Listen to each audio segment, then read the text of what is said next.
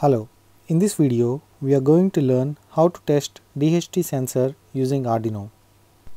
DHT sensor can be used to test parameters like humidity and temperature. On Arduino board we are connecting the DHT sensor to D10 pin.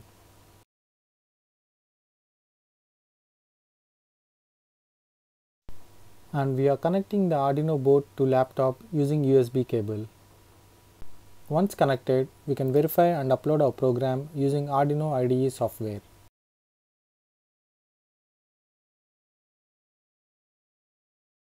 We can see the test results in the serial monitor from the Arduino IDE application. We can determine the temperature and humidity output values from the serial monitor.